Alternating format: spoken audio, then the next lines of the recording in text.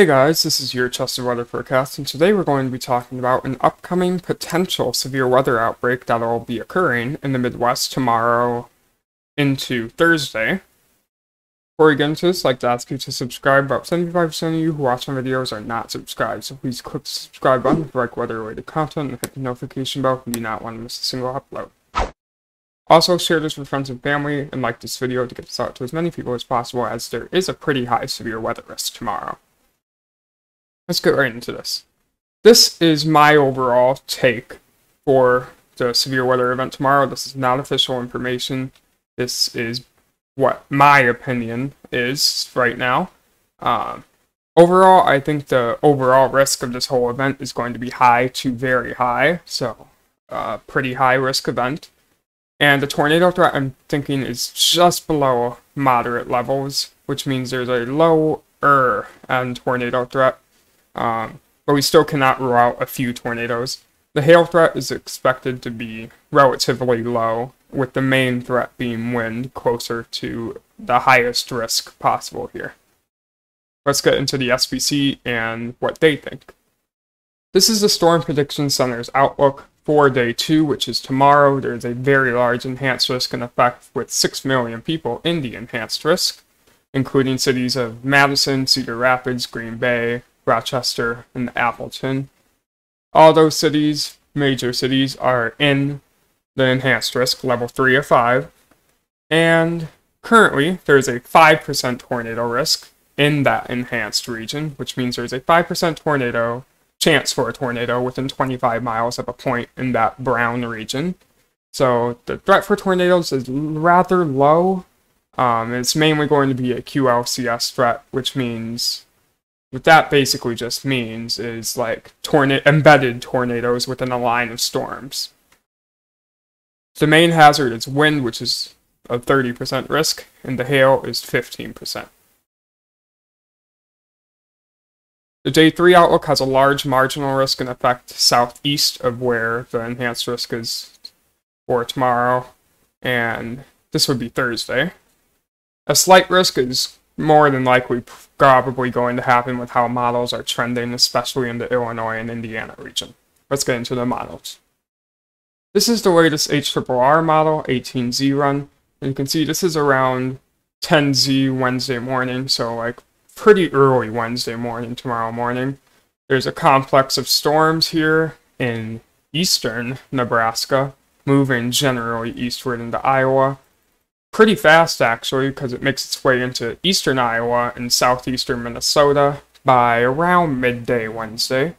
These storms right here are not expected to be too severe, according to the HRRR. It'll probably bring some gusty winds, but nothing. This is not the main show, is what I'm trying to say there. That does push eastward into eastern Wisconsin and northern Illinois into the afternoon hours, while generally weakening. And then behind that, the HRRR in southwestern Wisconsin and northwestern Illinois has a complex of storms developing behind that initial round that look pretty nasty. So could be some pretty damaging storms if this actually does occur, that strikes southeastern Wisconsin and northeastern Illinois into the evening hours before the main line moves through overnight. You can see it starts forming around Minnesota before developing more into central Wisconsin and eastern Iowa. That will be the main line of storms to watch out for. There are significant time differences and significant overall differences between models, so unfortunately, this is going to be a boom or bust situation, and it's either going to bust, meaning we barely get any severe weather tomorrow, or it's going to boom, and that means we will see severe weather tomorrow and it could overperform. It's going to be one of those two, and we won't know until it happens. So, overall uncertainty is very, very high. Looking at the NAM model for their CAPE values, this would be early Wednesday morning, and you can see CAPE values, the higher the amount, generally the more unstable the atmosphere is, meaning there's more energy for storms to use up and become severe.